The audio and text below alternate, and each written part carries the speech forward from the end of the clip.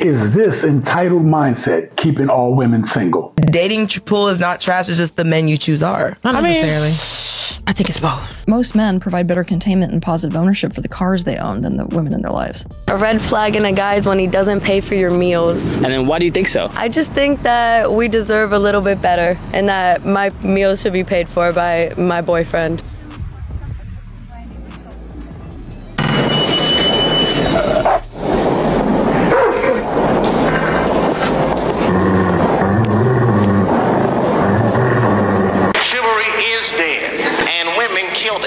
What up, gents? Welcome to TSG Uncut. I'm your host, Sean C. Today we're going to look at the mindset of some entitled women and how this is a problem, how their mindset affects men and the dating market, and why if women continue this way, that is going to lead them to being single and alone. With that being said, let's get started. Independent woman, I make money, I do what I need to do. And men are truly bothered by it because they want to provide for a woman. What's wrong with that? So when a woman already has everything... Oh, that's when they feel intimidated. That's when they feel intimidated. They want a girl that doesn't do anything. You sound bitter. Woman has gone viral because she has a PhD and she took an IQ test next to some guy that she thought was just a dumb rube hillbilly, and the dumb rube hillbilly did better on the IQ test than she did. I'm Tyler. I'm 21. I'm a high school graduate and I work in the Marine Corps. I have my PhD in cancer biology and I work in a biotech industry. 1, 2, 3, 4, 5, 6. 2, me, I don't know, PhD, cancer biology scientist. I work in a biotech company. We make COVID-19 testing kits, stuff like that. And then 6. It has nothing to do with your background. I don't think you really have the highest EQ out of all of us. So number 1 is Raymond. Number 2 would be Haley. Number 3 will be Tyler. And number 4 would be Shada. Number 5 is Sean. And number 6 is Maria. The less healthy the personality, the less flexible that it is. So very healthy people have extraordinarily flexible personalities. So the core of mental health is flexibility. It's almost like physical health, right? A person who's physically healthy has a lot of flexibility in their muscles and joints. A mentally healthy person has a lot of flexibility in their psyche. A woman says, I shouldn't have to ask him. He should already know. For example, they've talked about my guy, his job is to take out the garbage. I don't understand why I keep having to ask him to do it. He's not doing it. All right, so... He should just know. He should just know. Yeah. Take out the garbage. Is the problem the garbage isn't taken out or the garbage isn't taken out when you want it done? Like when you want it to. My schedule. I want it done now. Yeah. Is that the problem? Or that it's just never going to be done and he'll just stack up 10 bags of garbage all around there? I think it's more of, it'll be done, but it's not on the timeline that I made up. That's pretty fair. Or that we discussed. Yeah, that's fair. And you shouldn't have to explain or talk or do anything because you're the authority now of what time it needs to be done. You shouldn't have to do that. I am not his mother. I just want him to take it out, take out the trash. But he should be a mind reader of when that should be done, right? Yeah. Let's just make this fair here.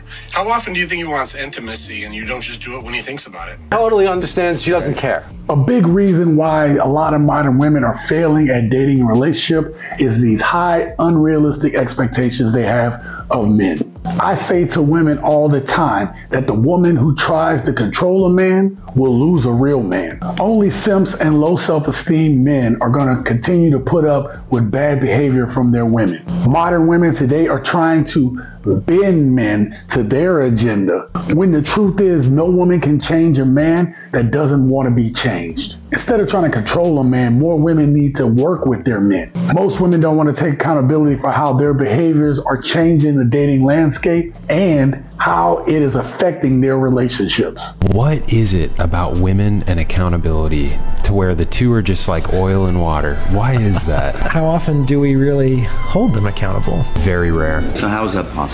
How much money does he have to make per year? At least 100,000. Yes, that's your answer. That's your answer to everything. It's a 50-50 or someone who fully provides? Fully provides. What does that mean to you? That I would have an allowance. How much would that look like? like for you? I would say like 7,000, 5,000 per month.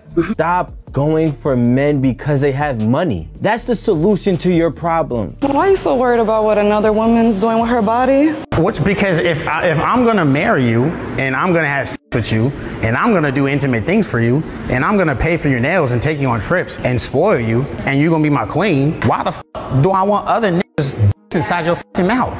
What the hell? Oh, damn the devil! Are we committed? Yes, we committed. I just say you my queen, right? I don't know. I'm single till I'm married. You single till you married. You don't sound like very submissive to me. Do you know how to cook and clean? I do, but my submissiveness is earned. It's not given freely. Okay, so do you expect a man to pay for your bills? You damn right I play it safe. There's a difference between dating and my man, right? Okay. My man has earned my submission. Are you sure about that? What does earn mean? Does earn mean like transaction? Not exactly, no, but that doesn't mean that that's not involved. Women are less committed to relationships than men. Roughly 70% of divorces are initiated by women. They are willing to throw the towel in sooner. The pattern that I've noticed is like, it's a constant process of emotional justification for their actions without admitting that it was a mistake. I think it's not necessarily because in their heart of hearts they believe it. Yeah. It's because it works. Like every time the cop lets the woman off the hook for the speeding ticket because she's crying, it just trains that kind of behavior in women. The ones who really are standing in a different way, it's that flexibility, right? And you think about it. If a tree is flexible, it'll bend with the wind. You, come with me. I have a surprise for you. Are you ready for it? Yes. Take, this is for you. Wait. Yeah. No. No. Before you tell me no, so goodbye. Bye, Felicia. How equal do you think men and women are in 2024? They're perfectly equal at this point. I don't think that there's a problem with women getting discriminated against. What matters is, are women not getting hired simply because they're women? And I don't think that's the case. Women have been moving up the economic ladder. They're moving up to executive roles at some of these major Fortune 500 companies. There's been a lot of progress for women. And if there's any indication that we're sliding back, obviously I'll speak out against it, but I don't really see that happening. I actually see a different crisis happening that's impacting men that I'm worried about. It's the loneliness crisis. They call it the friend session, meaning that men are becoming more and more atomized. They're lacking any friends or personal relationships. That worries me. Imagine if we took men out of the equation entirely. Oh wait, we don't have to imagine that at all. We have that data. We have the divorce rates for lesbian couples. Lesbians have the highest divorce rates in the country. It turns out that if you have twice the women in a relationship, you also have twice the chance of divorce. Actually, I'll use myself as an example. Like when you look back, you're like, dang, all these complaints, and realize you were dating the same person. Yeah. The same person. Yeah. You kept picking the same person. What do women look for? Narcissists can fool naive women. That's why narcissists propagate, by the way. And we know this, but young women are more likely to fall for narcissistic psychopaths. And the reason for that is they can't tell them from competent men. Because narcissistic psychopaths imitate competence. And that's their niche. And so they have a confidence that isn't justified by their ability. But the women check out the confidence as a marker of ability, and the falsely confident can fool them. I like that. We always hear dating relationships talked about through the perspective of what women want. Nobody cares what a man wants in today's society. Modern women have all these expectations of men, but a man is supposed to accept them for who they are. This is not only unfair, but it's delusional. This is why I believe men have it harder than women do in dating relationships today. There's a coldness that you have to accept when you're a man. Only women, children, and dogs are loved unconditionally. A man is only loved under the condition that he provides something. Mating has been consolidated in the worst way. 50 men on Tinder, 50 women. 46 of the women show all of their attention to just 4 men, leaving 46 men pursuing just 4 women. If mating was a country, it would be more unequal than Venezuela. We have huge mating inequality. And when people don't get together and there's no pheromones and there's no vibe, women primarily try and make very quick assumptions about this individual's ability to garner resources in the future. So what you have is this concentration concentration of interest and you're ending up with Porsche polygamy, where 10% of the men get 90% of the attention, which does not lead to good behavior or form long-term relationships. We have to understand that women are the ones who change the dating standards, but somehow men get the blame.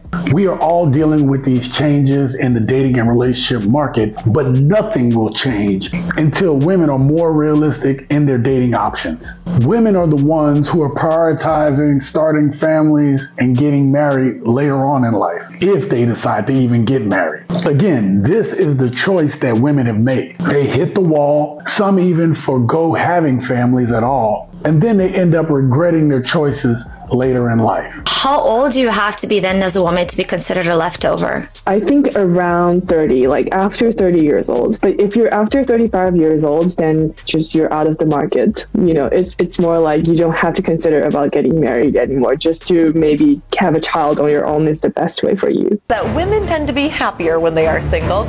I could have married a lot of the people that I've dated. Okay, I turned 40 this year and I've never been in love. I've never been in a relationship. You hear something or an update about your ex and it just kills you. Women tend to be happier when they are single. Struggling financially, being alone, having no one there to talk to as you age, you know, no kids. And I always thought I would have kids. I thought I would be married by now. And now the closer I get to it, and I'm scared. I don't know. I didn't think it would be an issue. I'm 32 years old. I'm 53. I would like to think that I'm still young, right?